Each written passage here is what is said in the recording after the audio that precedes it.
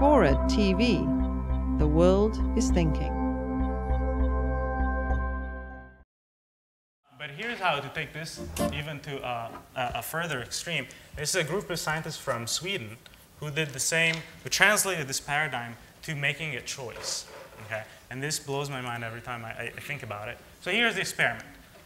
They got people to come into the lab, and they showed them many, many pairs of pictures of women, like that, right? And they asked them, which one of these two women do you find more attractive? And people pointed, in this case, this one, okay? And they did many, many of these trials. On some of them, what they did is they took it one step further, and they slid the picture they just chose toward the subject, and he picked them up and said, and was asked, so can you tell me why you picked this person?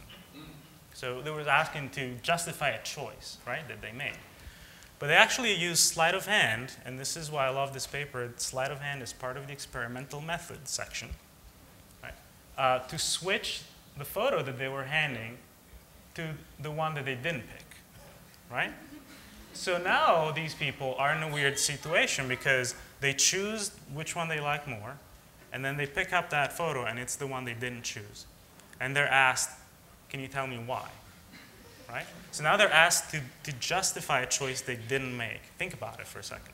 Okay? So first of all, they control for a lot of variables, one of which was how similar the two women were. And in this case, it's a high dissimilar pair of people. But none of that made any difference. The results were consistent across the board. And of course, there's a couple of things that influence the rate of detection here. Because if you happen to notice that they switched the picture on you on the first trial, then you're much more likely to pay attention to that switch for the trials to come, right? So, but even given the benefit of that, there's another thing that can influence how good you do, and it is how much time do you have to make this choice? Okay? So they were given either 5 seconds, 7 seconds, or as much time as they wanted. Of course, the rate of detection was highest in the group that got to take as much time as they wanted to make that choice. So under the most favorable conditions possible, the rate of detection was 23%. Okay. So 77% of the time, people missed the fact that they had been switched. They were looking at a photo that they didn't choose. And so that's consistent with the change blindness effect. But the most interesting part is what happened when they asked them, so why did you choose this person? Because now they were talking about somebody they didn't choose. But they came up with all these reasons, right? They just started talking about because of this, because of that. And now the experimenters thought, well, maybe they were just given the reason for the choice they did make, but they just applied them to the wrong image, right? But that's not the case, because a lot of the reasons that they gave were specific to this photo. For example, in this case, she's radiant. I would rather have approached her at a bar than the other one.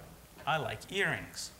Now, the one he actually chose did not have earrings, but this one does. So this was such a strong effect that the experimenters basically said what these people are doing is confabulating reasons for making a choice.